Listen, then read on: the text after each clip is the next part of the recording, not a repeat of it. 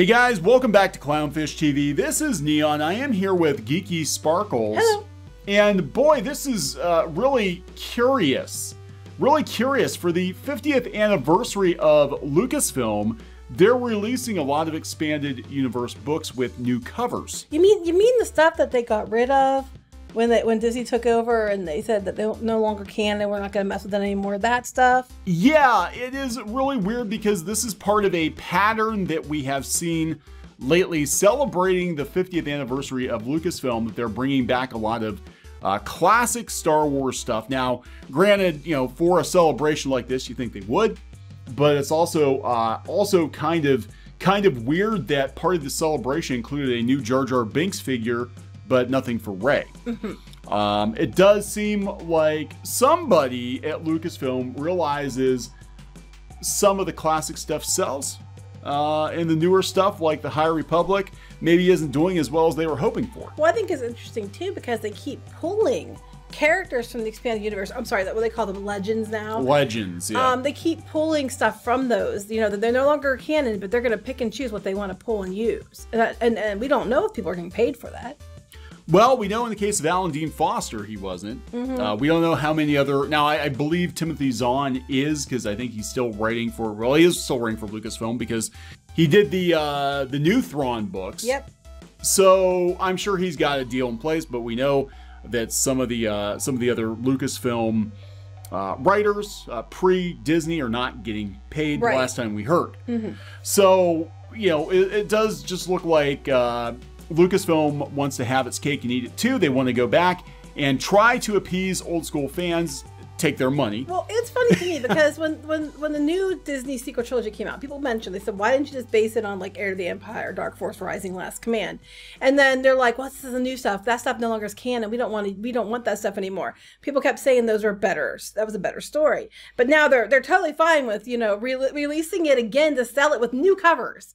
I mean, I'm trying to figure out why, you know, Tron's on the cover of this one. Yeah, I know. It looks like Tron. It's like Luke. Tron. Yeah, it looks like Tron. Thrawn. So anyway, we're going to talk about that and kind of the utter state of Lucasfilm right now, which we've been covering, which is I don't think Lucasfilm has any direction at all. I think they're just throwing spaghetti against the wall, hoping something will stick, and if it doesn't stick, it's because you're a racist and a misogynist. Right, and it's all your fault. It's all your fault. It's all your fault, fans. We don't know what we're doing. It's all your fault. So before we get into it any further, please subscribe for more pop culture news, views, and rants, guys. We're over 184,000 subs. Woohoo! We do talk about Star Wars, talk about pop culture, talk about movies, whatever interests us that day. We've been covering the slow, sad demise of Lucasfilm. And immediately we're going to have people go like, oh no, Lucasfilm's fine. It's well, like, you know, I am 100% on board with releasing the good stuff from the expanded universe. It's Yeah. weird. I mean, I'm assuming they're going to do it in waves because they can't just have Heir to the Empire and leave it. But, you know, so I think it's cool that they're releasing it. Now they're putting them in a larger format, which is a little weird.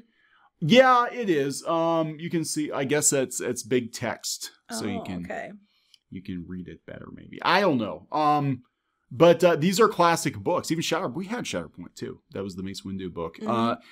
And, you know, this is what people wanted. We thought that the expanded universe would continue. The first thing Disney did was burn down the expanded universe. They kept some of the stuff in print as legends, but they burned it down and they replaced it with their own more convoluted expanded universe. Right, because why would you want Heir to the Empire and those fantastic characters when you can, you know, read the High Republic and have, you know, all these weird characters like Geode that fly around in a ship called Vessel with characters that, you know, are somehow both trans and non-binary for some reason. I mean, it's, you know, why would you want those other things when you can have all that glorious things? Yeah, I love how in the comic they make sure that to lecture the Padawan on the proper pronoun usage.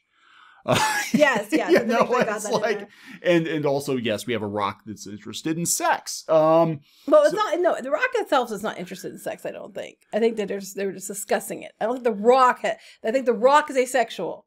The Rock wants to get self off. The Rock is like no interest in it. You keep getting that wrong. No. Sexy Rock. Don't get it. You stop getting that wrong. Anyway. I don't care about any of it. The High Republic is dog shit.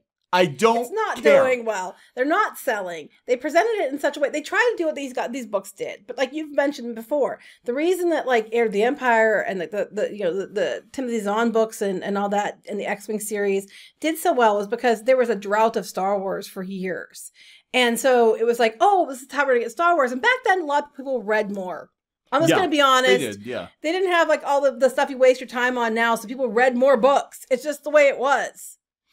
Yeah, and yeah, it came after a drought, and I remember buying the Zahn trilogy. They had a poster up for it in a comic shop in the early 90s. It was like, oh my God, they're bringing out new Star Wars. How did this happen? I was all over it too, and I read that book. I read that trilogy like multiple times. But what they're doing is they're cherry picking characters and ideas for, you know, as much shade as they threw at the expanded universe. They had no problem bringing Thrawn back. Mm-hmm. They had no problem using the clone emperor as a plot device in Rise of Skywalker. You know, so they're taking what they want, but then they're adding in their own really stupid ideas. Well, they're picking here the Timothy Zahn trilogy, you know, the Darth Bane series. Yeah. And you know, Mace Windu. 3 things they know are going to be popular. Now, this is stuff that's coming out in June 15th with these 3 books. Now, they did mention there will be other books coming out this fall, republished. I'm sorry, they're already out. If you want to read them, you can go buy them now. Yeah. Republished this fall. And then they might begin the X-Wing series too. Stay tuned, they said. I like the X-Wing series. Yeah, X-Wing. Well, they have a ranking. Since they announced this, they have a ranking of the best books. Oh, and I'm gonna guess they're all the new ones. Yeah, a lot of them are, yeah. Bullshit. This is on Screen Rant. The 10 best Star Wars books of all time. That's ranked. not going to be biased in any way, shape, or form. Number 10 is Rebel Rising. It's canon, guys. It's canon. Darth Plagueis is now Legends. I, Jedi is Legends. I don't think I remember that one. Outbound Flight, Legends. This actually I liked because it connected the prequels to the Thrawn trilogy. Dark Disciple, canon. High Republic. Bullshit. The Light High of the Republic is number 5. I am sorry. That's called Who Butters Our Biscuits? You know, Star The Wars. Rock Stew. The talking rocks. Lucasfilm. So we got to make sure we put them in there, and makes it, you know. And we'll try to stick in the middle so we don't look like we're being too, you know, on the nose. X-Wing Rogue Squadron. That almost was actually as good. Empire's End. This is the book you had to read to. Oh, Chuck Wendig. Chuck Wendig. And the canon book. Yeah. To understand how the hell the Empire survived. Again, their own, Disney's own expanded universe is more freaking convoluted now in 5 or 6 years' time than the entire expanded universe was. Yeah, exactly. It's just so complicated. Thrawn is because canon. But I mean, Thrawn and Heir to the Empire. Yeah, the whole series is like number 1. Hell, hands down. That's why Thrawn's number 2. But my ass, Chuck Wendig's number 3 and the High Republic's number 5. All right, so this is Deseret News has more news on it. They said Del Rey told Deseret News, to this day, the EU remains an inspiration for Star Wars creators and is published under the label Legends. Ideas, characters, story elements, and more from new Star Wars entertainment trace their origins back to material. Oh, they steal shit from the EU all the time. Characters, storylines, they steal it all the time.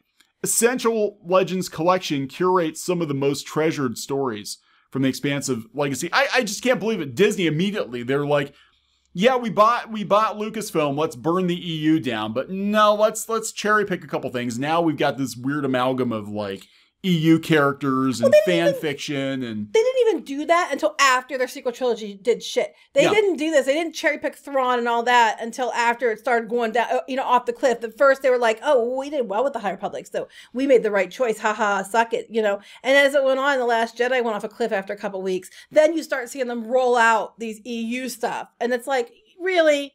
I mean, it's fine. I'm 100% on board with bringing back the EU and with Legends now, because there's a lot of stuff that was much better than what we're getting. But you can still go buy it right now. I mean, they have no problem. This is what irritates me about this. They have no problem taking fans' money to bankroll the new shit. Like, they want your money again for the old stuff that they decanonized to bankroll the High Republic. Pay us for the old stuff that's already out there to rebuy the old stuff so that we can call you names. Yeah. And then when you don't buy the High Republic. I mean, I'm so soured on Star Wars at this point. It was interesting. Somebody mentioned on Twitter the other day about, like just not wanting to support, Disney Star Wars because of the way they have treated the fans. And I'm like, you know what? I even have a hard time now wanting to sit through the original trilogy. I used to watch the original trilogy multiple times per year. I don't even want to watch it now because all it does is remind me of all the drama around Star Wars and Disney and Lucasfilm and all this bullshit going on. Well, a few years ago, I would have probably read The High Republic. Because I like Star Wars books and I would have read them. But you know what? I've just been so turned off by the behavior out of Lucasfilm, and we already saw it ramping up before they even released these books. They were starting the bad behavior again, that I won't even give them a penny for it. Well, we have them making a big announcement, releasing a lot of classic stuff. The 80s Ewok cartoons. Vintage stuff, yeah. The original Clone Wars, Genndy Tartakovsky cartoons, you know, on Disney Plus. And again, it's like, let's go back to the classics. I understand it's part of the 50th anniversary.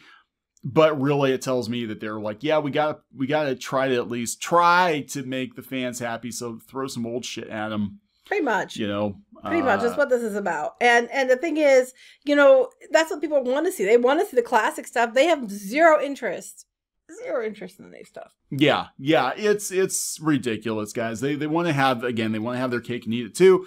It's Schrodinger's fandom. You know, they want to take the money from the fans, but they want to insult the fans. The fans are a blessing because they you know, give you all kinds of money, but they're also a curse because all they do is complain. But you know, I think this is probably coming from Disney. I would not be surprised if Disney is like, you know, we're looking at our numbers and we see what sells and what doesn't sell. We see people are complaining about what they want. Yeah, and the old stuff sells.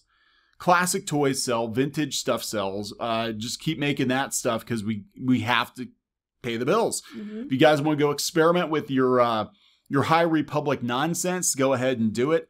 Now, I don't know what the sales are going to be like for the High Republic. They were saying that they were like, oh, we sold 200,000 copies of High Republic #1. They said they sold all those Star Wars comic books too, and because they were in loot crates. Loot crate, yeah.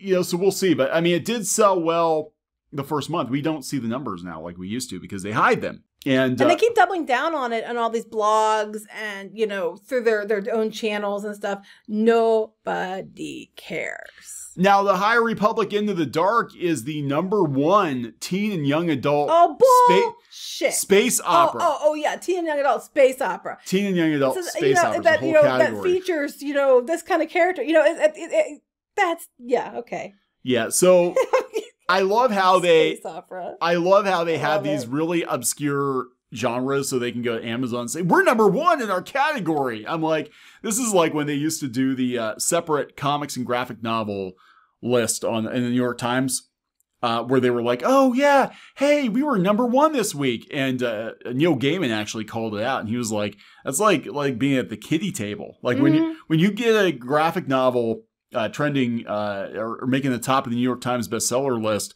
above all other fiction, talk to me because he's done it. Well, even beyond that, look, Ahsoka's here 3 times. 1 for audiobook, 1 for Kindle, 1 for hardcover. Yeah. I'm like, come on. I mean, they're counting themselves multiple times. Then look here, you know, this one, yeah, look, it's like #1 with an Audible free trial for the Audible audiobook, which is under free trial. Yeah. And how hard is that? Sign up a bunch of accounts that aren't real, you know, do the free trial, download, you know, the High Republic. What is it that they do? They actually give review copies out to people, and they have like verified review copies. And then they count them sometimes. To get the reviews up as like a promotional thing. I mean, I don't know. We'll see where the High Republic is in a year.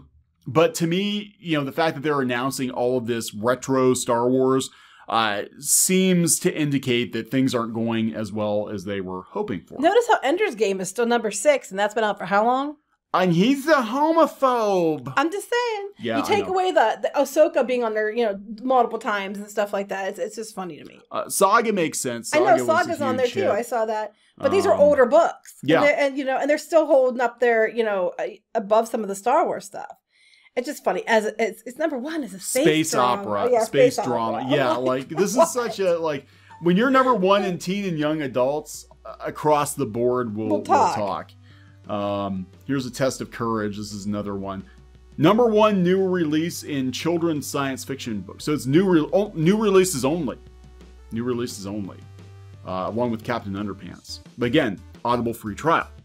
I'm telling you, you can sign up for those Audible free trials, probably a bunch of different accounts, and then, you know, cancel your account, but you get the download and it counts. You know what I mean? You know what's funny about Amazon, just kind of a side story here, is you go to graphic novels and you go trending a lot of times. Everybody's like, oh, my graphic novel's trending on Amazon.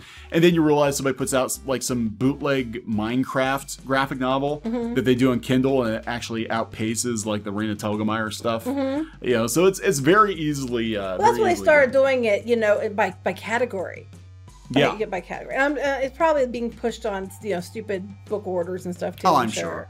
But yeah, I mean, the High Republic is landing with a thud. I mean, I have a hard time believing these numbers when you look at the official YouTube channel and you see how massively downvoted these High Republic videos are. It makes it very, you know, teens are on YouTube.